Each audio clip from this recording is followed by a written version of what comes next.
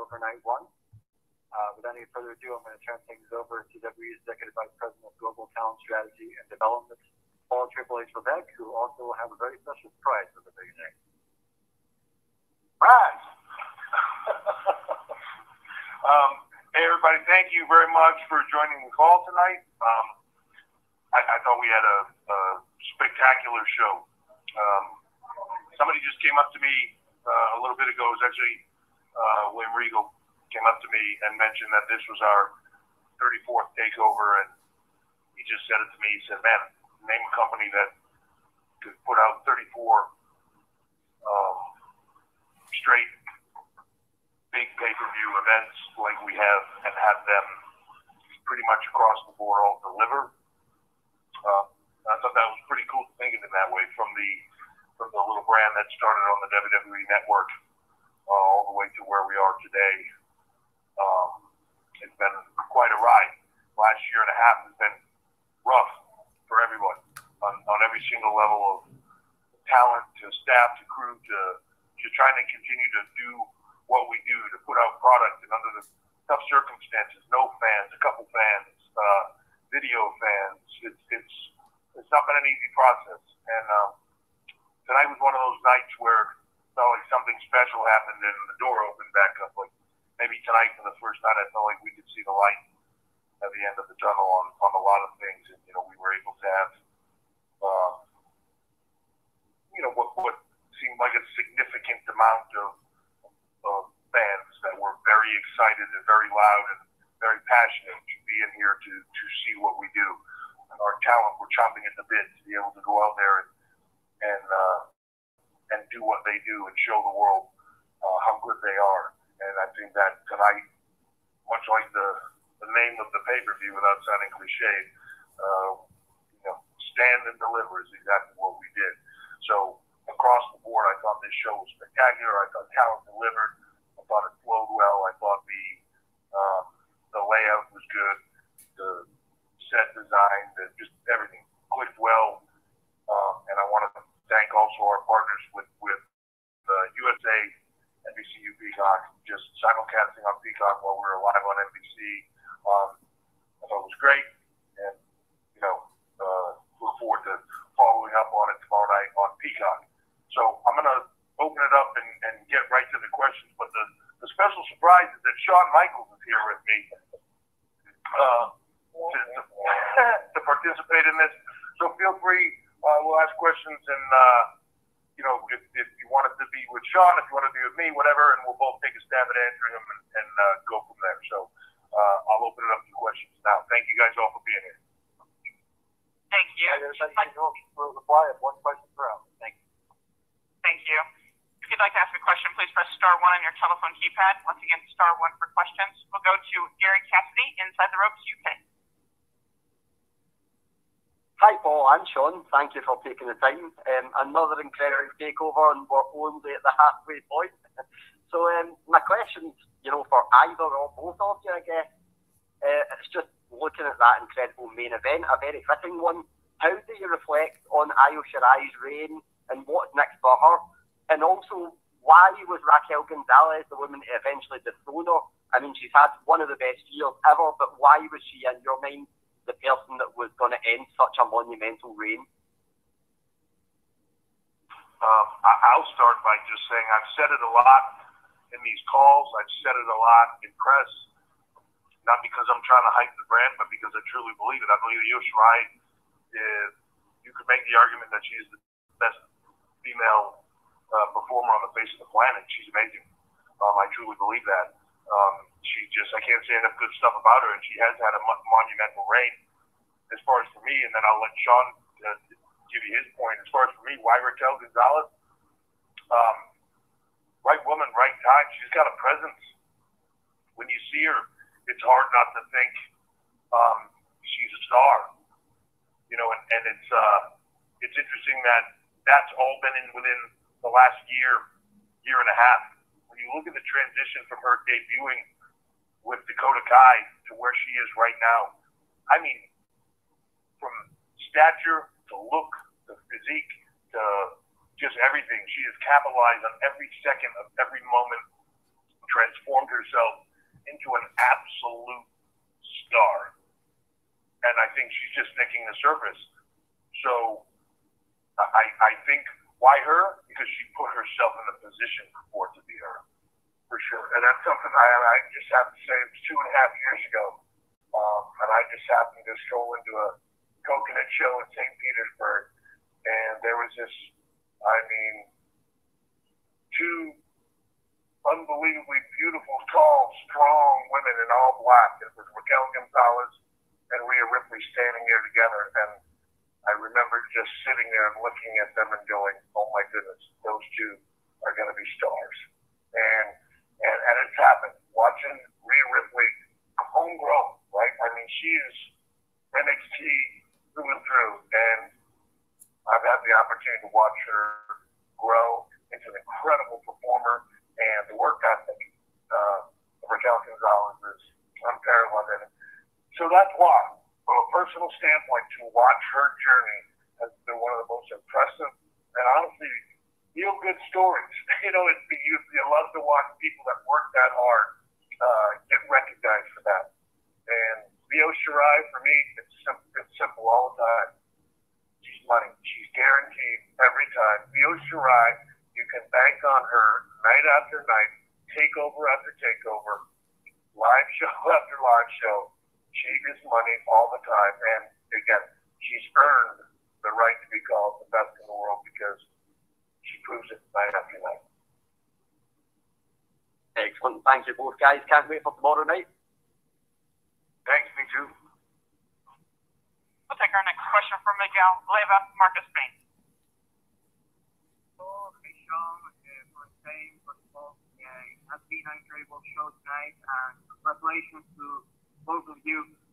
Tonight's main event has left us a big surprise with Raquel as the new NXT Women's Champion, and having her as the new champion makes me a question to myself.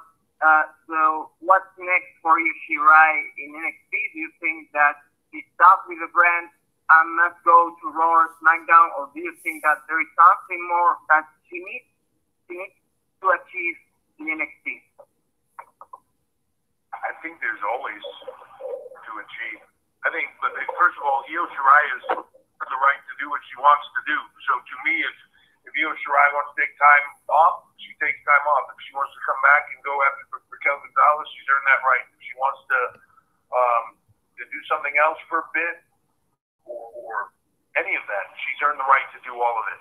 But it's an interesting thing here where whenever somebody loses in NXT, they're so dominant, they're so big, they're so whatever, and they have this incredible run, and then all of a sudden they there's a bump in the road, they lose a match, and everybody's like, well, clearly they're going someplace else. Like, why is that? It's just a funny thing. Like, if somebody loses anyplace else in the world, nobody goes, well, they're going someplace else. There's always more to do. There's always more to proving that you're the best.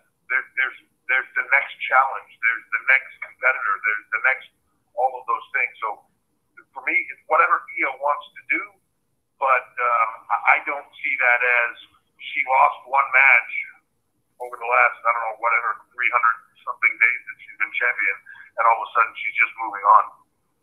Well, for me, I say, no one, right? The deepest, best women's division in all the world, right here in NXT. Why in heaven's name you go anywhere else? But stay here and face the best.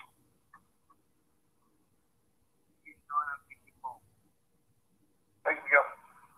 We'll take our next question from Alistair McGeorge with Metro UK. Hi, Paul. Hi, Shawn. How are you both doing? Great, wonderful. Good. I want to touch on Walter and his match tonight, and also an interesting tweet from Eric Rowan, who seems interested in sort of coming to the brand to face Walter. Is that a match sort of the two of you would be tempted to look into? And also, can you just tell us a bit about how unique Walter is as a talent? Yeah, everybody wants to face Walter, so he stops it the first time, I'll tell you that. It's the old Mike Tyson, everybody got a plan until you get punched in the mouth. That chop sounds good on TV until you take the first one, and then you start thinking, like, why did I come here again? Look, Walter's a machine, different level, different focus, different. You know, if you were to say, what is it that he does that's special? Everything. But what's special about it? Just does it so well, right? It's not a particular thing or some kind of crazy move or some type of special effect or anything else. He makes the simplest things mean everything. He gets the most mileage out of everything. He has created an aura and an importance to who he is and what he does that very few people can build. To me, he is straight money, and you know, he's gonna travel back home for a little bit. But I'll be honest with you, NXT UK, he's excited to be there. He's excited to be doing all the stuff he is. But I can't wait to get him back here because there's a lot of matchups I'd like to see. And realistically, when you just put Walter's name next to a lot of people, you just go, "Oh, I can't wait to see that." There's a lot of names. Yeah, there isn't anybody that doesn't want to be in the ring with Walter. And certainly for me personally, what I love most about Walter is that he loves NXT UK. And he is faithful to NXT UK, that he's that champion. And I think, as we saw tonight, he's going to be that champion for a long, long time. Well, thank you, and congratulations on the show. I'm looking forward to tomorrow. Thank you so much. We'll take our next question from Mike Johnson, PWInsider.com. Hey, Mike. Hey, gentlemen, how are you tonight? Great, yourself? Doing good. Obviously, a great show. Congratulations on that. I kind of want to follow up on the Walter conversation and NXT UK. Obviously, Shawn's very involved in that brand, and it's been just killing it on all cylinders since its relaunch and its return. Walter's such an important part of that brand, but given what he did tonight with Tommaso Ciampa, how much of there is a lure or a want to pull him off NXT UK and have him here in the States on a full-time basis? And, you know, obviously there's a lot of logistical concerns right now, but, you know, in a perfect world, you know, is that a possibility? Do you see that as his future? Because the narrative has always been that he's wanted to stay based in Europe. Could we see a guy based in Europe coming here and working full-time for NXT in the States on a consistent basis? It's not something you've done before, but is that something you might be able to work out with Walter? Yeah, look, here's the interesting thing to me. People always go like, well, if you're in the UK, you're wrestling in the UK, or you're in the US, you're wrestling here. It's like, what, 7 hours to get to the UK? It's like an hour longer than it takes to get to LA from New York.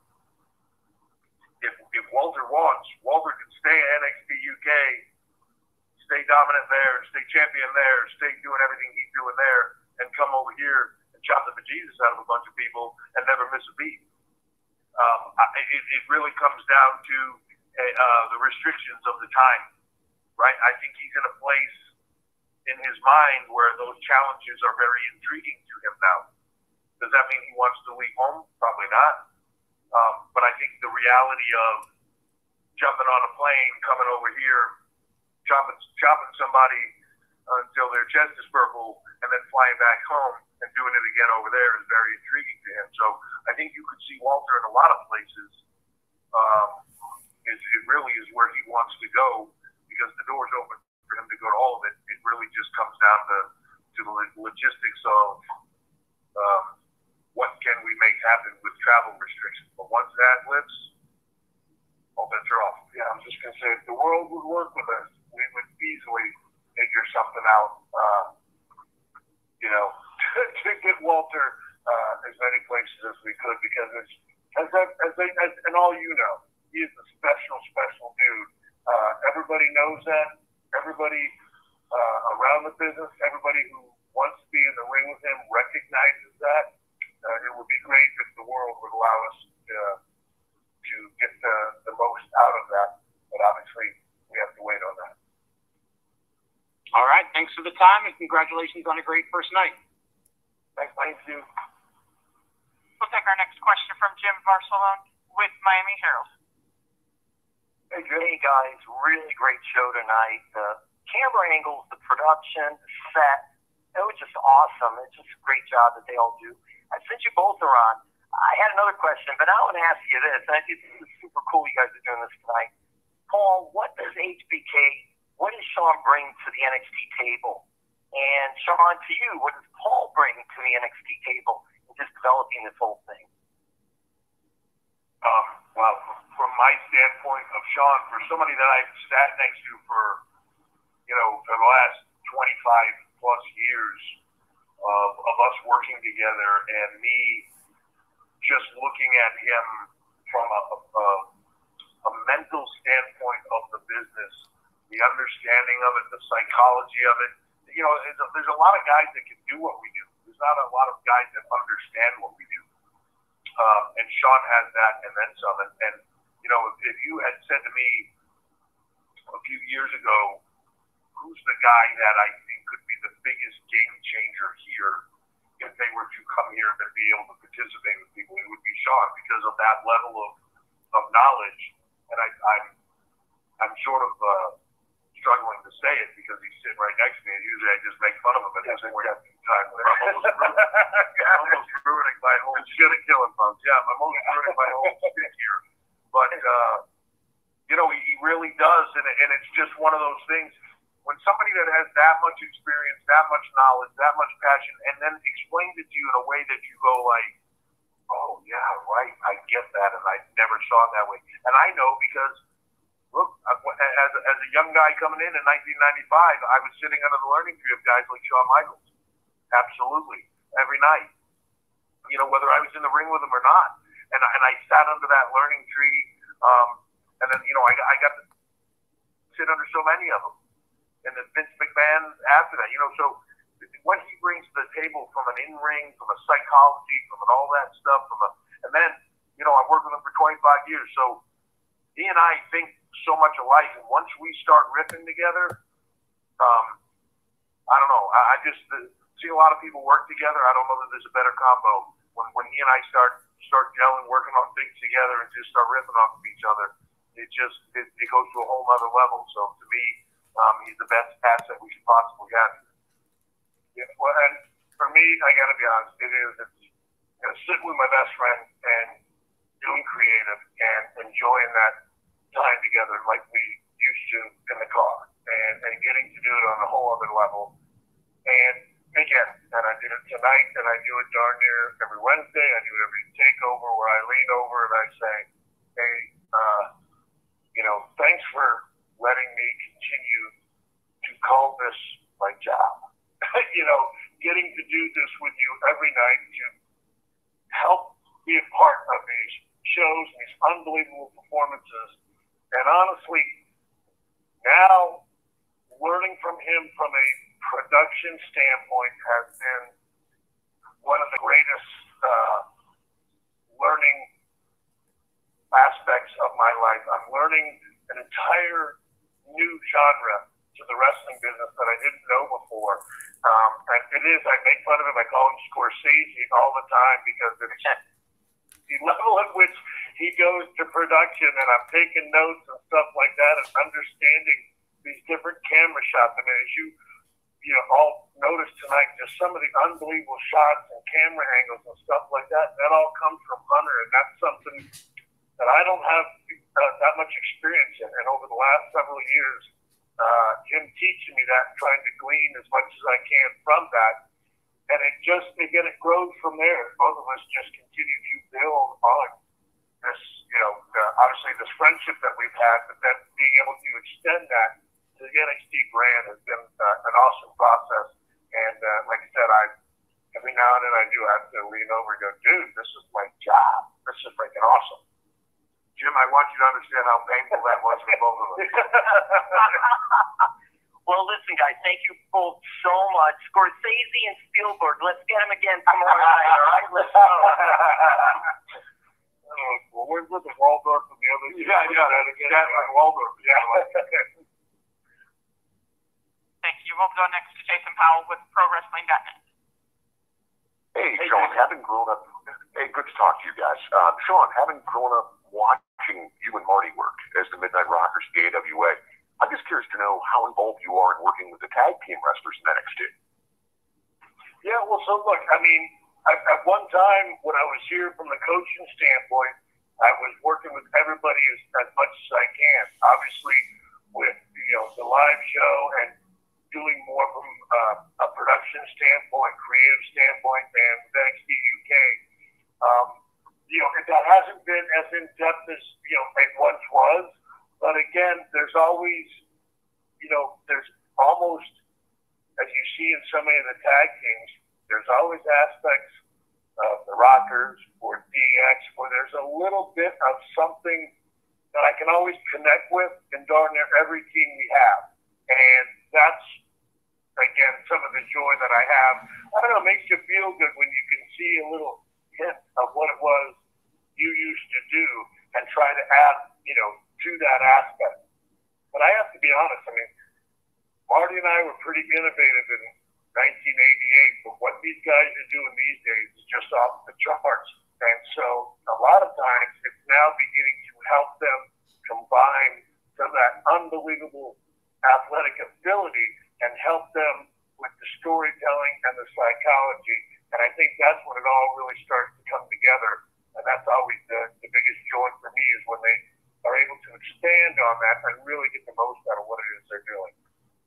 And Jason, just to add to that, from my point of view, we have so many great people here helping with those matches. Talk about producers on these things and who are helping these young men and women put this stuff together. Whether I'll put my money down on Sarah Amato as a producer, and I've worked with everybody from the time I walked in WWE, best in the world. But Matt Bloom, Steve Carino, just outline Terry Taylor, all these people, but yet everybody, no one has an ego. Everybody just works together, comes together, and goes, hey, what do you think of this? How about that? Everybody's just trying to make the best product possible, which is what is awesome. This is such a team. It's great. Well, Finley, we have so many different people with so many different styles that, we can make these performers so much more well-rounded, I think, than we had the ability to be. And that's what I think is so phenomenal about this place, is they take in a lot of knowledge from a number of different styles and aspects, and it rounds them out in a way that I don't think a lot of people can touch. Thanks for the time, guys. We'll go next to Michael Morales-Torres with Lucha Libre Online. Hey, Michael. Gentlemen, how are you doing today? Great. Yourself? Everything good here in Puerto Rico. Thanks to both of you for your time. And my question is for both Shawn and Hunter. It is regarding the tag team division. So, believe me, I love the decision, and I know many of the fans did. But I'm really curious to know, why did MSK was the correct decision to hold the NXT Tag Team titles, and what do they bring to the tag team division? Energy. Yeah, it's a funny thing. I think if you said, and this is not a knock on anybody for sure, but if you put GYV and their style, and Legato and their style, and some of the other tag teams that we have and their styles, and you take MSK out of the equation, the division feels different. MSK came in here and it was like this firecracker team that was just bright and speed and fast and exciting, and I don't know, they just have a different energy. Their energy is palpable, and they bring a different energy. So when you put them into the equation, they change the dynamic. And I think very few of the other teams, and that's not a knock. It's a compliment to them, but not a knock to anybody else. But the other teams don't necessarily have that. They're definitely there. They definitely bring something to the table. The precision, the grit, all those things. Raul and Joaquin with the aerial and everything that they do, they're all phenomenal teams. MSK just brings something different and an intangible, and I think that was the deciding factor for us. Just they were all of a sudden this little light that came in, and it just changed the division. I was going to say, it's just that we had, and we don't usually have a lot of missing pieces, but our tag team divisions were so complete. We needed one last little element to round it out, and I feel like MSK did that. And now again, it is a complete tag team division that has a number of different, innovative, and different styles and unique, I don't know what personality that we didn't have before. Styles make fights. I've heard that said so many times, whether in combat sports or anything else. Styles make fights. They brought a different style that when you matched them up against so many other people, you were just like, oh, I got to see that. That's just great. It's a stylistic thing. Perfect. Thank you so much for your time and have a great night. Thank you guys. We'll go next to Sean Ross Sapp with Fightful. Hey guys, thanks for taking the time. Before my question, as I mentioned, I was getting on this media call. Kathy Kelly sent me a tweet and asked Triple H how quick he can get his jet out to LA and back to Orlando. How quick I can get my jet to LA and back to Orlando? Why, she looking for a ride or something? She said she's asking for a friend. Well, tell her if she has my cell number, if she needs a lift, she just give me a call. Well, in addition to that, there were some rumors about what wasn't said at a talent meeting last week. Can you guys maybe clarify, like what kind of information you gave to the talent? And Shawn, maybe did you add anything to that? I know I had heard from a lot of talent that it was about Peacock and the advanced reach there, and a lot of the moves they were in store for. Yeah, look at it. I mean, if I wanted everybody to know what was in the meeting, I would have put out a memo, and you guys could have just got it from one of your sources firsthand and printed it. It was a conversation with our talent. That was exactly that. It was informational. To tell them where we're going. Meetings that we have all the time.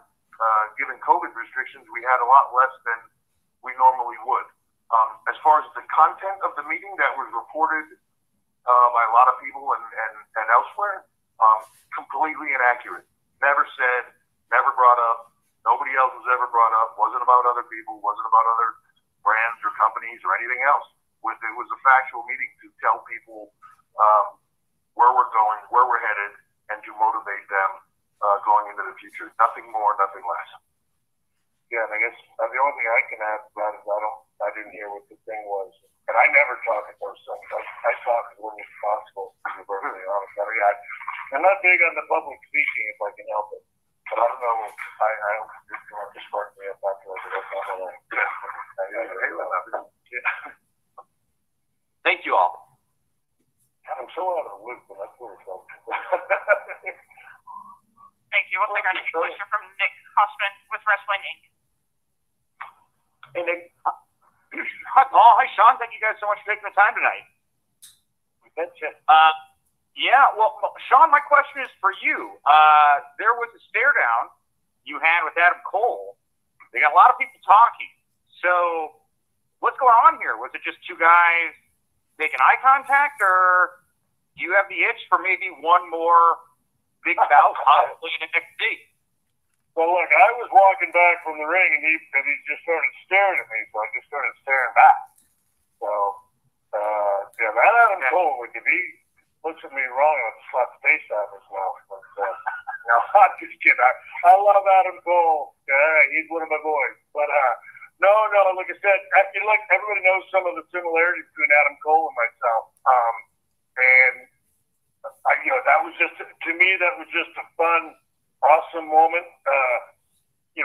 Prior to that, in the Devlin Santos introduction of the ladder match, it's going to be taking place tomorrow night too. But yeah, no, that was just a moment there between Adam Cole and myself.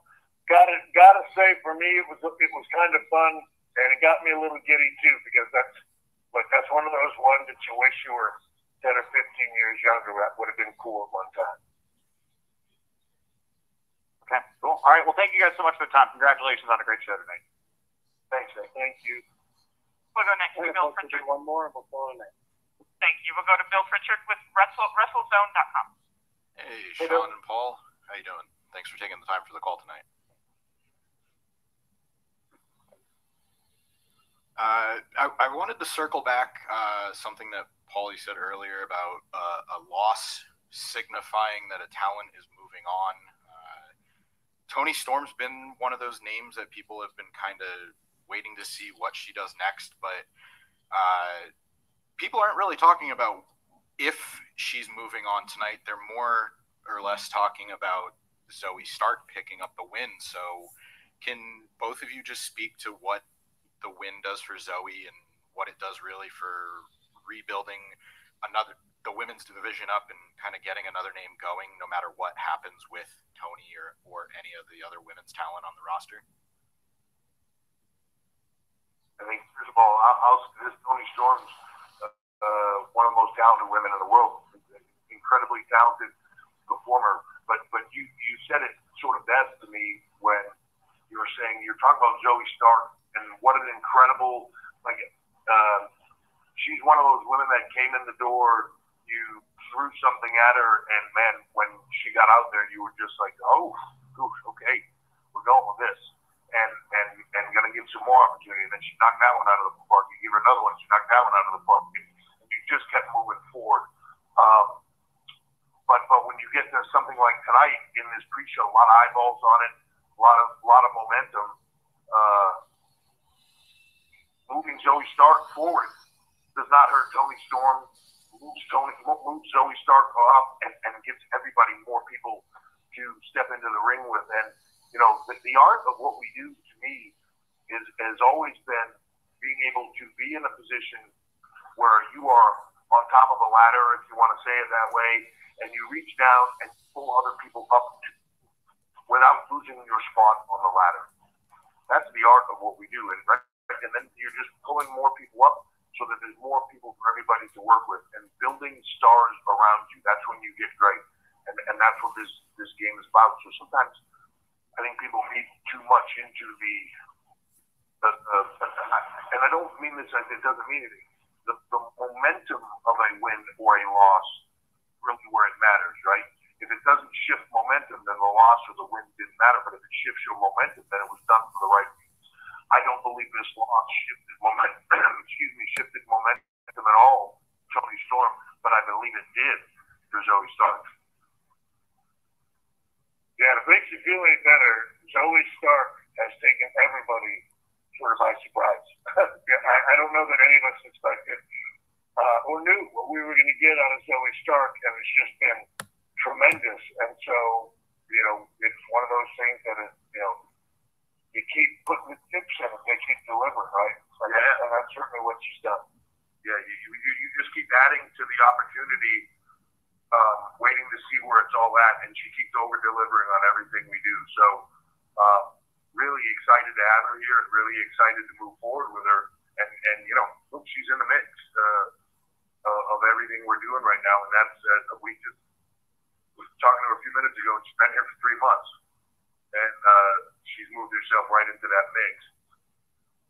It's impressive, and what she's done is impressive. And I can tell you, I think I walked in this place first thing this morning, and the first thing when I walked into the gym at the Performance Center was her training, and we were close to showtime, and I looked over, she was still training. And that was before going out there to wrestle Toni Storm. She's a machine. Work ethic is unbelievable, so, you know, the sky's the limit. Thank you both very much for your time tonight. Congratulations on a good show. Thank you very much. All right, folks, that'll wrap up tonight's conference call. I'll turn it back over to Paul and Shawn. Well, thank you, everybody. Thanks, Shawn, for being a part of it.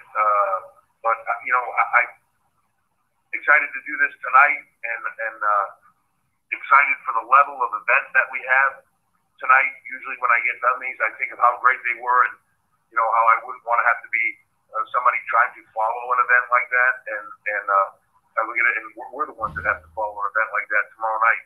But when I look at the card of everything that's on it, whether it be Bronson and Gargano for that North American title, whether it's the women's tag match, Io and Shotzi, and Candice and Indy, whether it's the ladder match for the Cruiserweight Championship with Escobar and Devlin, or whether it's Finn and Cross for the NXT title, or then, you know, undoubtedly Adam Cole and Kyle O'Reilly unsanctioned.